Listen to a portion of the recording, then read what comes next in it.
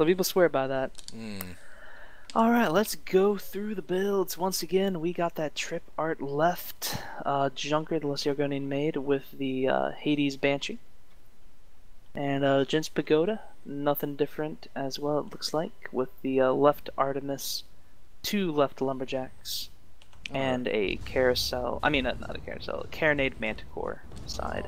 Alrighty. Oh God, we're already having shots. Yeah, it's well, we do have Darn these snipers. long-range weapons on a long-range map. So, Sultry Argonian Bard, I'm just going to take a quick look here. It looks like there are no discernible changes. Same build as before, Gat Mortar, Kill side, Triple Artemis side, and again, another mob with the Artemises on the outer wings, Mercury No middle, changes. and then close range. Yeah, no changes. So, long-range fire is already going down. Ringing out. Artemis is going everywhere. Sultry Argonian Bard has actually taken quite a bit of damage. Lost some components. Hasn't taken any, permahull or anything like that, but yeah, lots of actually had discernible armor. Lots of disables going down there. The main engine is out currently, and I'm going to tell you, Sammy, in my opinion, the most annoying thing when you're in a junker getting hit by Artemis is your engines going out. That really Definitely. I like to move, so I don't like it when my engines go out. But thankfully, the engines, at least the turning engines on a junker, are somewhat more difficult to hit. The main is fairly easy to take out, but the turning engines are a little more survivable, I think, since they're kind of suspended there, and you have to hit them directly in order to. That looks really like the Mad Hatters this time are trying to get behind good old Candy Mountain. Yeah, it looks like we have a bit of a splitting gauge here. The Glory Hogger is sort of remaining in the center of the map. You're right. Above the pointy rock there at the northern end of C3, while Zuka in the Sultry Argonian Bard is moving around the southern edge of Candy Mountain, trying to get a flank there, it looks like, although I think the Gents team is wise to what's going on there.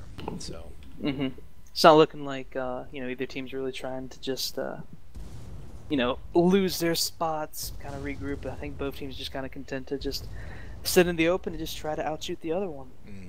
And I mean, if you're looking at Sultry Argonian Bard, it's lost a lot of weapons. Certainly lost a lot of weapons. However, if you look at the Pagoda, it's lost a lot of armor. I think one more Mercury hit on the Pagoda, and that thing will be raspberried, armor down. Sure enough, there they go. And a few little plinks from the Artemis is going down there. But I really, You really are. I really think you're right about the Merc making the difference. I just,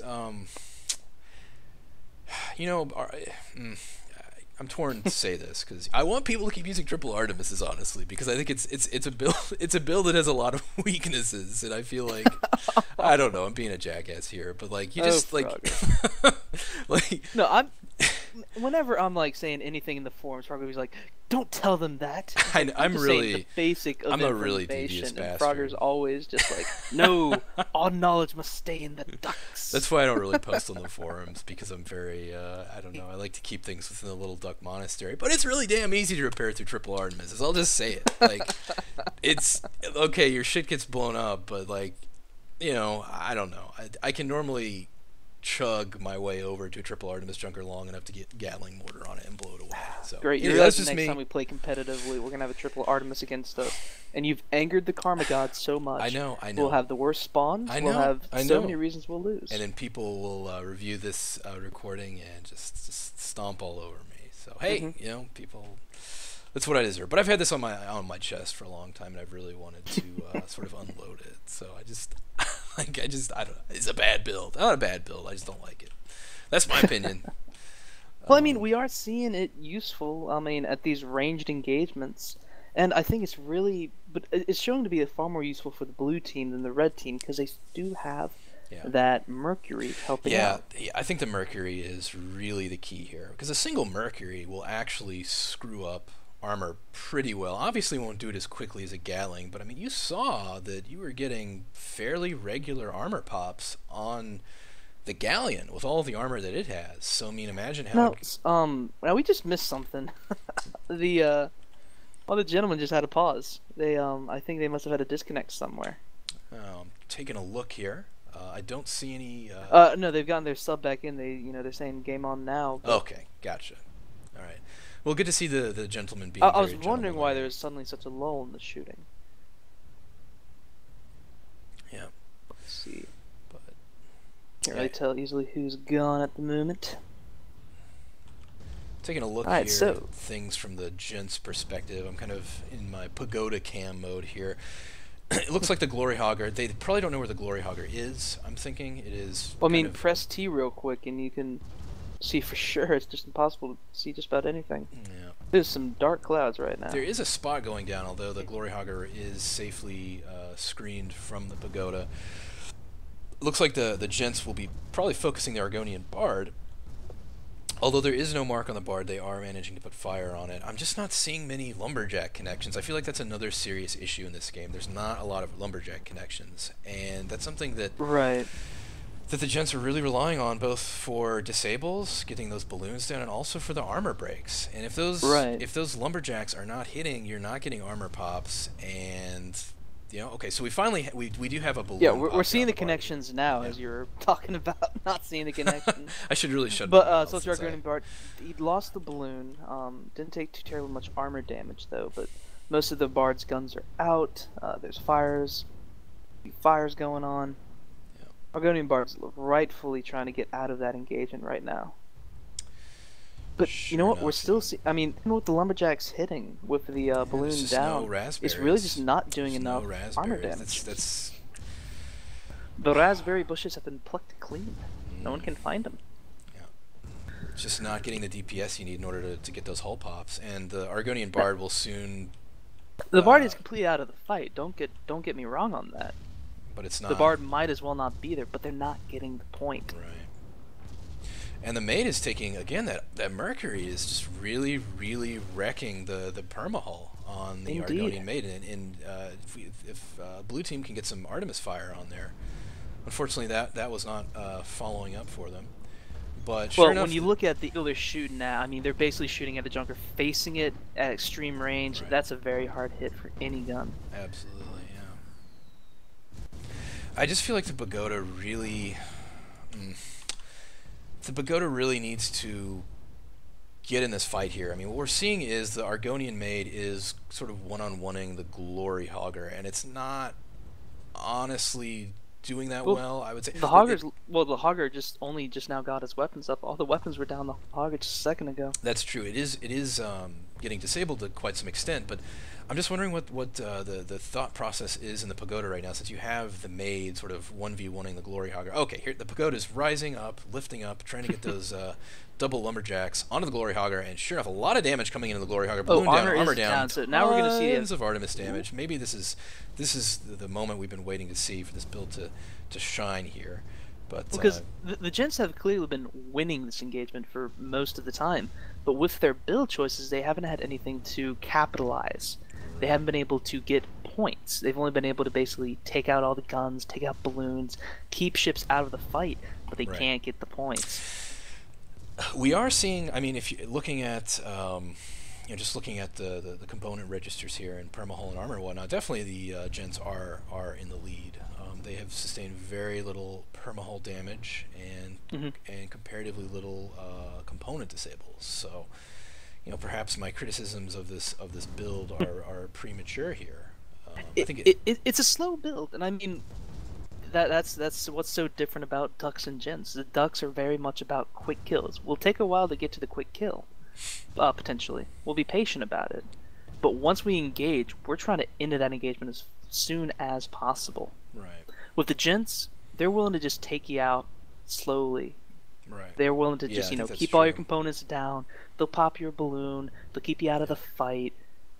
Death by pinpricks. Yep. And we're about to see that on the Glory Hogger. Glory Hogger is down. Wow. And so it's your Argonian Bait and Argonian Bard really needs to abort here. Some crafty terrain maneuvering here from the Bard. However, I don't think that it's going to lead anywhere positive for the Mad Hatters. He needs to get high and get out. That's right. Yeah. And I think we're seeing that. He has he's popping that hydrogen.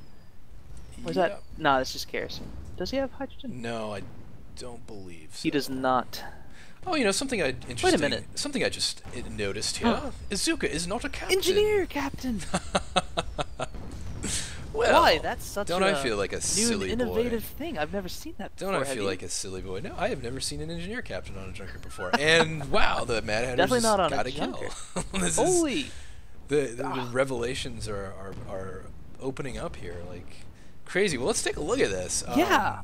Well, I mean, we have an engagement going down, but we definitely need to bookmark this and return to it at a later moment, since this is right. most. I'm trying to zoom in at it and then but show the actual engagement going on with the pagoda. Most worthy of scrutiny here, absolutely. Bard not in a good position. If I were him, I would kind of reverse and try to get below that little mound of rock to just kind of, drop out of the engagement. It looks like he's might be able to do Bard, that. he's hitting the ground I think hard. he's going to be able to do that. I think he's going to be. He'll be okay. He'll be okay. Well, I mean, where's the maid in all this? Maid's coming in though soon, but so is the glory. Yeah. We're seeing a really weird engagement. This is a very weird engagement. I think the spawns kind of mess things up. Oh god, Gloryhogger's just about to die. That's what I was talking about with the Mobula. If the Mobula is not ready for the engagement, they will go down in a heartbeat because no one's near the armor. Yeah. At the very beginning, they're in engagement mode. This does not look good for the Bard. These are easy lumberjack shots, easy Artemis shots. I expect the Bard will be just hammered into giblets here. It's already starting to bottom out. I believe the balloon. I mean, the balloon is up. Barely keeping the engines up. Balloon's okay. It's interesting. Like, I just feel like with double lumberjacks, we should see more balloon pops. I feel like there's not enough balloon popping going down, considering the amount of lumberjack power that is available to the Gents. Maybe I'm missing something here, but I just feel like. Well, perhaps it's the fact that they have that extra spanner upstairs, with the captain being an engineer. Yeah. I would also like to note. I just looked at the tab screen here. Byron is also a engineer captain on a junker. Oh my god. So this is a Gents strategy, perhaps, that we have. I kind of wish I didn't have to talk so much about what's going on in the game because I really just want to study this. I know. Frog and I are both junker captains, and I mean I've thought about engineer captain, but I use tools so much. Yeah, for my playstyle, I use all three tools all the time. I got in my tools, so. Oh man, it's funny because I was really expecting this to be what people have come to regard as a stereotypical Gents game. Oh man, another kill going down. Wow, I was really expecting this game to just drag on, but it's not. And there's things I want to talk about, but I don't have time because there's so much happening. I know. God, I completely missed that kill. Gents have picked up another kill. The Mad Hatters just aren't doing so well in this open area. Yeah. And this is where we're seeing the Lumberjacks shine. Yeah, I feel like the Lumberjack, the Galleon is doing much better on this more open map. I think Gloryhogger knew he was long for the world and just charging, but gosh, lost that balloon, is just falling to the earth. Yeah, not good, but still. Yeah, Gloryhogger's armor is down, waiting for some explosive damage to come in. Sure enough, Knights start abandoning ship, and down goes Gloryhogger. Alright, 4-1 to the Gents. Let's see what the Mad Hatters are going to do to try to counter this. God, do we have a break in the action yet? Can we look at these junker builds? So, okay, I'm just looking at Byron in the Lusty Argonian Maid here. He is an engineer captain. Correct. He has a spanner, a mallet, an extinguisher, and burst rounds, and his single piloting tool is tar, which is actually probably a pretty good one. Yep. Although without tools, especially kerosene, it's going to be even harder for a junker to escape. Junkers are typically... But I mean, you got to think about it. The way the Gents play, they're not having their junker weave in and out of stuff like we do. This is a stationary ship. It's designed to support its galleon buddy. That's definitely true. You know what? It makes sense. He's like, oh crap, they're here. I'll just pop some tar. Right. It's not trying to run. And then we have Timmy B upstairs as well, and he's a buff engineer, Mount Spanner buff. And so that just gives them a lot of repairability on their top deck, yeah, I see him which gives them a lot of firepower. I see him freshening up the buffs there. We're probably seeing a similar thing on the Bard, except Zuka has kerosene. Which does seem and the Gent and their upstairs chief technician. Oh god, I gotta look at this quick. Alright, then they also have a Mount Spanner buff upstairs. Right. They all have burst rounds, which makes sense with their Artemises. Yeah, and there's also a Artemoda. I think is. There's also a bit of synergy there with the mortar. So not bad choices there. Not bad at all. Alright, we're seeing the Mad Hatters have moved in a bit closer.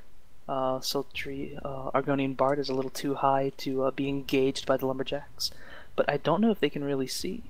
I know if you're watching the stream, you're like, I can see them clearly. Well, let me hit T for you real quick. And you now see nothing. No health bars, no spots. It can get hard in game.